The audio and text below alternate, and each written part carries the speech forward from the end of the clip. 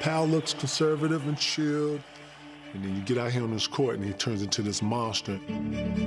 Garnett's wanting to go. There he goes. Oh! At his size and length and footwork and IQ, it was just an incredible arsenal of skills that he brought to the table. Pow! Pow! Pow! Pow! Pow! Wow! Pow! Wow! Raised in Barcelona in a basketball-playing family, Pau Gasol started his pro career in his home city and then was the #3 overall pick in the 2001 NBA draft. As a member of the Memphis Grizzlies, he became the first international player to win Rookie of the Year and established himself as one of the league's young stars. Gasol starts the drive, he wheels. He's long, he's skilled, he can play offense, defense, he can rebound. He's a great all-around player. In 2008, he was traded to Los Angeles, where he proved to be a perfect fit in the Lakers' triangle offense. His IQ was so high, he can shoot from the outside, so he spreads the floor. He's a great passer. I couldn't have asked for a better player to play with at that position. Pau's such a graceful, skilled athlete at that size with such mobility. He's just a player that changes the game. Teaming with fellow Hall of Famer Kobe Bryant. Bryant looks inside, finds Gasol, count it, and a foul! He helped catapult the franchise to 3 straight NBA Finals, including back-to-back championships in 2009 and 10.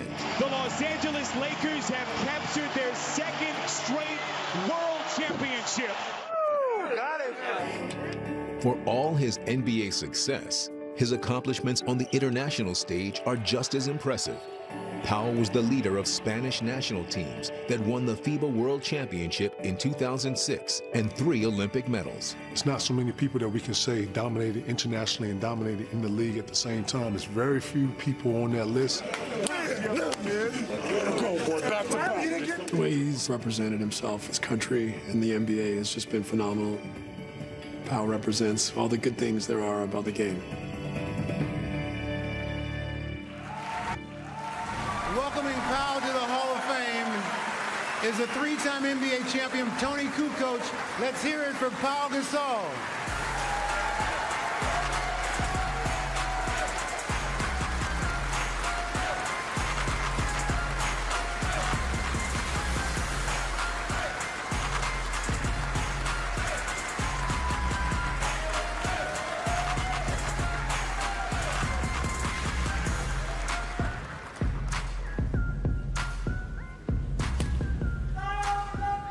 Thank you, thank you. Man, oh man. What a night. What a moment. Gracias, muchas gracias. Wow.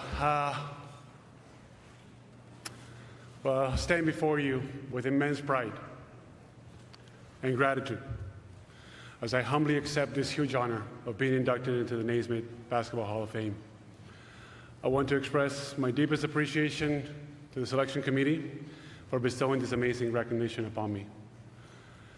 This moment is a testament to the support, guidance, and inspiration I have received from so many throughout my basketball journey.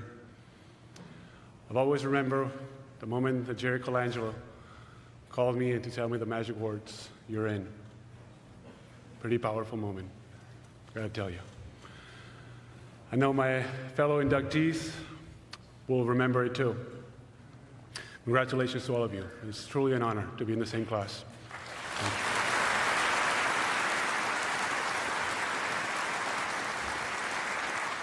If you had told me when I was young, a little kid growing up in a little city, San Boy, El Llobregat, that someday I would not only meet Tony Kukoc, but that he'd be presenting me into the Hall of Fame, I wouldn't have believed you. And yet here we are, Tony.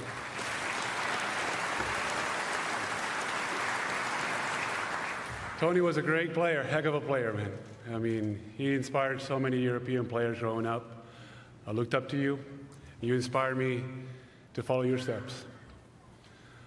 I thought I was going to be a small forward, but I kept on growing and growing until I was 20. So I ended up playing closer to the basket, having to face Timmy and KG and Dirk. But who knows, maybe in today's game I would have been a small forward, who knows, shooting threes, all kinds of stuff. Anyway, it turned out pretty good for me, so thank you so much for this incredible honor.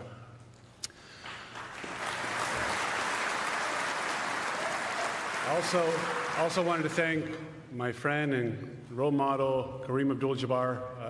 I think many of you know that he was going to be here, being also one of my presenters. Unfortunately, he couldn't make it. He felt yesterday under the weather. I just want to say, wish you well, hope you're well, Kareem, and thank you for accepting the honor of being my presenter.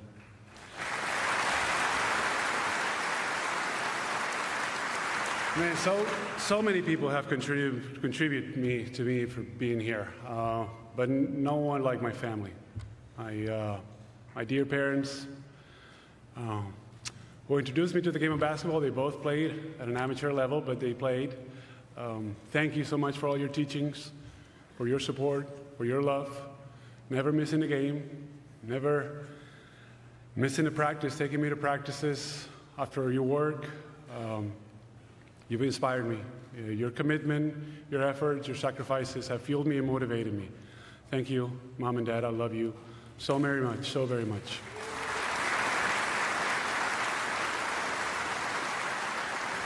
To my brothers Mark and Adrià, and growing up with Mark was special.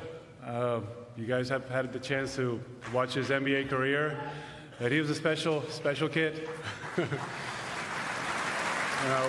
From shooting hoops at our grandparents' backyard and competing already, he always tried to beat me. I always try to make sure that he knew that I was a big brother. He shouldn't beat me, but he did. He started, at some point, he grew up. We played for our country. We played many championships, won medals. Man, we got traded for each other. Crazy. I think we are the only brothers who ever got traded for each other.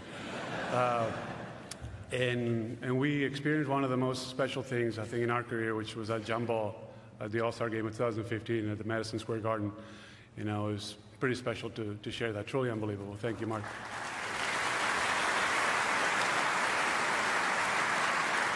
And my brother, Adrià, wasn't particularly interested in basketball early on. He used to bring books when I used to play in Memphis, just reading his books, his comic books. But he's the only one in our family that got a master's degree in business. So I'm very proud to have you both as brothers. Thank you. Love you. And I wanted to take a moment to recognize all the players. Some of you are here, coaches, that have come before me, that paved the way, that built this amazing league. Thank you all for your contributions. I truly, truly appreciate them. Thank you. And being from where I'm from, from Europe, Spain, I wanted to give a special mention to those first Europeans that came here, that crossed the ocean, that took a chance and opened doors for players like myself.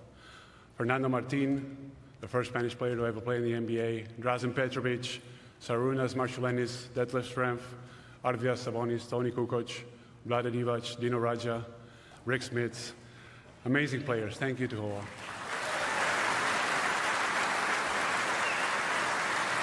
I started playing basketball when I was a kid, when I was 7 years old, just having fun with friends at school, with my classmates. But then 1992 happened. The Olympics in Barcelona.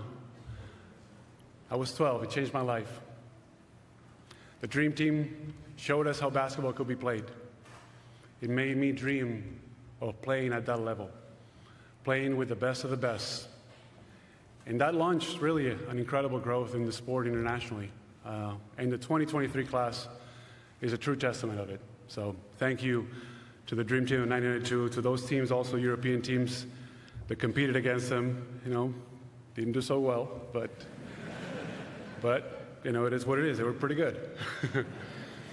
Then when I was 13 years old, my coach at the next team that I played, my first club team that I played at CB Cornellà, gave me a chance to play point guard for a game, teaching me how hard that position was. It was extremely humbling.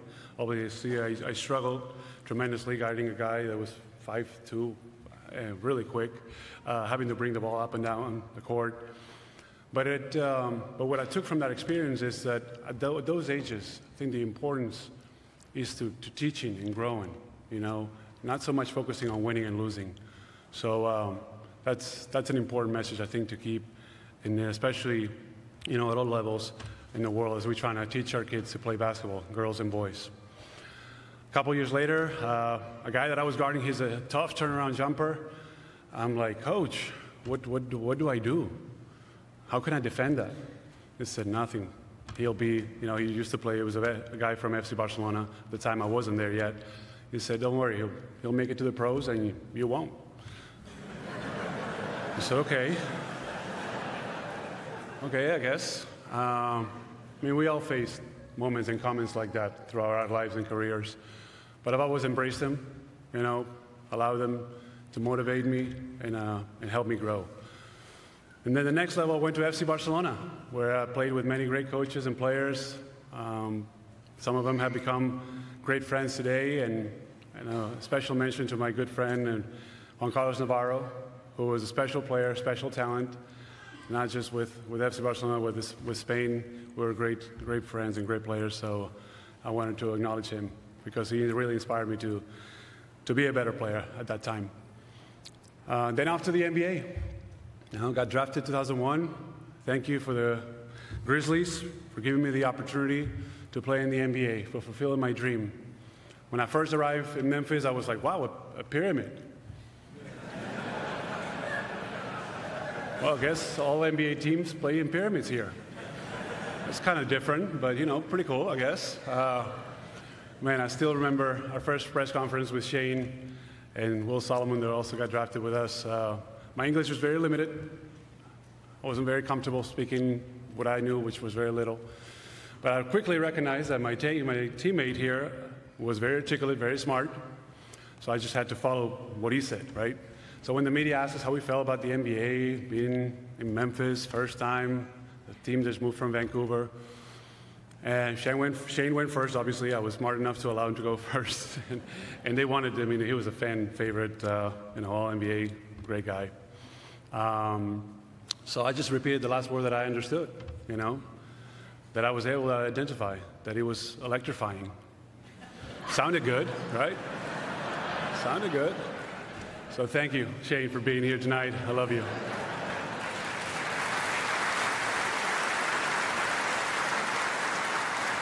I'm proud of my years in Memphis. The work that we did, we set the foundation for what the Grizzlies have become. Some of those people that were there at that time, Billy Knight, Michael Heisley, Sidney Lowe, Mike Miller, Lorenzen Wright, Jason Williams, Stromile Swift, Hubie Brown, Jerry West, and Mike Fratello, amongst many others, obviously. Thank you all for everything that you did at that time during my career and for the city of Memphis. February 1st, 2008, you know, Chris Wallace calls me to his office and gives me the news that I was traded to the Los Angeles Lakers.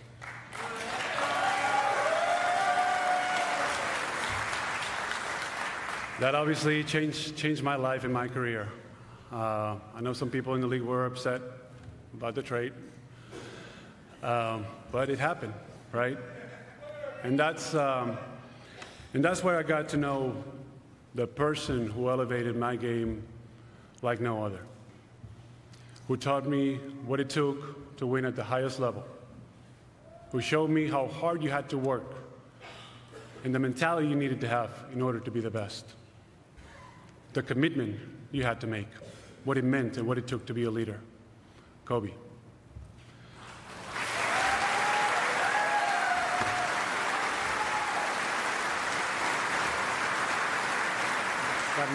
That night I joined the team in DC, and I got to the hotel after midnight. You know, he was texting me saying, hey, I want to come by your room and I want to welcome you. I want to say hello. I want to welcome you to the team. I said, you know what? I mean, it's going to be late. It's going to be like past 1 a.m. You sure you don't want to wait for tomorrow? He said, no, it's not going to be too late. I'm coming over. I said, oh, okay, sounds good. The team had a game next day at noon, so all right. So he just wanted to make sure that right away, firsthand, I got the message. He said, welcome to the team. I'm happy you're here. Now let's go win a championship together. So I said, all right, I'm in, man. I'm in. Have a good night. That was it. That was it. That was it. No crap. Straight to the chase. I wouldn't be here without you, brother. I wish more than anything that you and Gigi were here today with us. I miss you and love you. Thank you.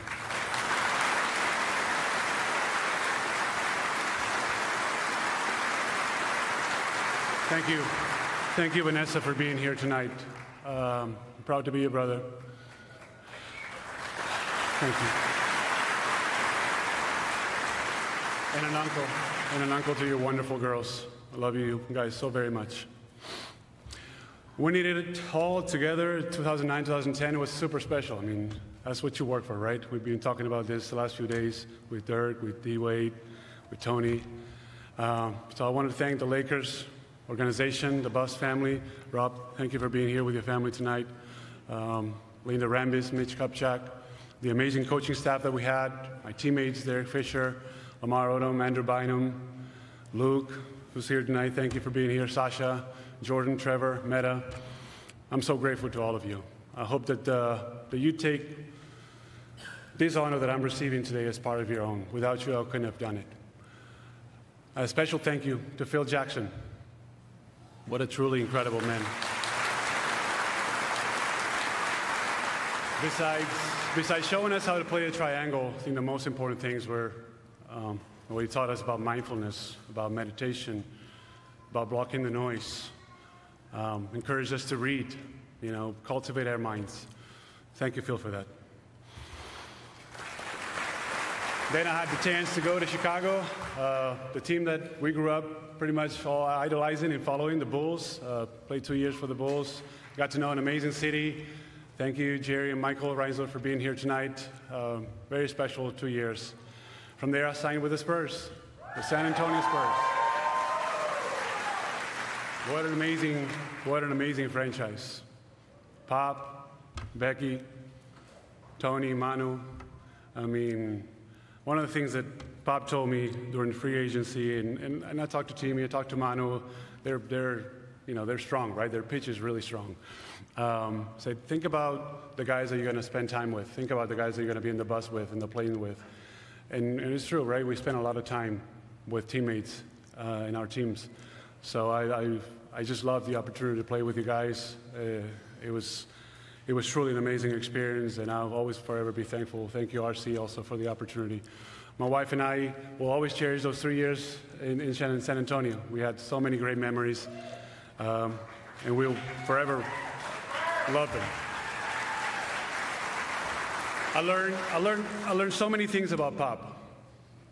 Obviously, the basketball stuff, the good to great, play harder and smarter than your opponent for 48 minutes, all that good stuff. It's very important. But I'll never forget one of the things that he said that I will take with me, and I've taken with me, and I've applied. It was Valentine's Day, and he asked, did you guys get your significant others flowers? And some of us proudly said, yes, absolutely, yes, for sure, of course. And he followed up with, well, why does it have to be Valentine's Day for you guys to give flowers to your loved ones? So I thought that was a very important message. Thank you, Pop. And lastly, the Milwaukee Bucks, where I ended my career. It seemed like the miles that I put on my body finally caught up with me, so, it is what it is. Of course, you cannot understand my career and me as a player without my national team, La Familia. So many battles with friends. We made each other better. You guys pushed us to earn every one of those games. Against D-Wade, USA team, Dirk, so many battles against Germany. For me, representing my country was a big deal, such a privilege. So, but today we're going into the Hall of Fame together. How crazy is that? And how beautiful is that?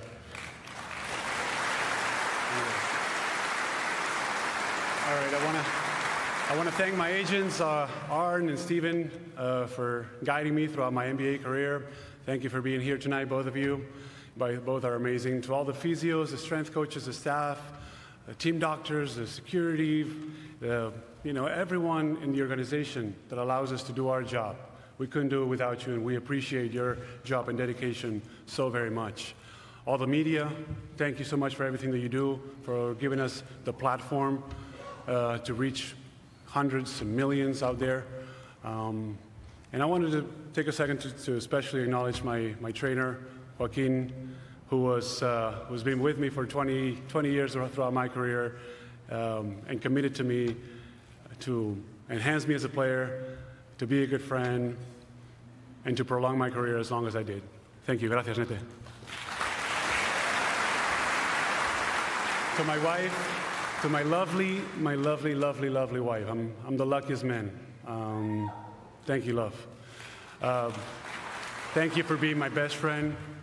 Thank you for being patient with me, for dealing with my ups and downs, for complimenting me. You're the best. I'm so lucky to be your husband. I'm so lucky to be a father to our Ellie and Max. You're the best. And, transitioning from the NBA to the next chapter is not easy. I don't care. We talked about it with Shane years ago.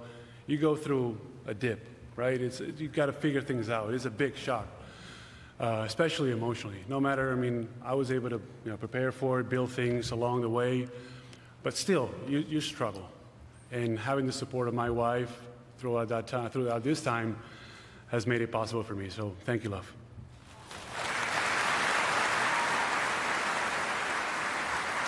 And to wrap up, as the old phrase has it, to whom much is given, much is required. I truly believe it.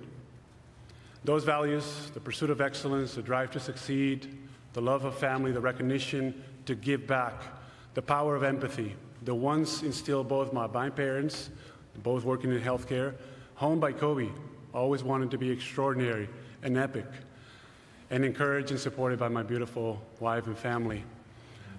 They're the reason I'm committed to working to make a bigger difference in our world. And I want to encourage you all to continue to find ways to join efforts, to team up, so our impact can be much larger. We have a unique opportunity to do so. Thank you all very much. Muchas gracias. Muchas gracias.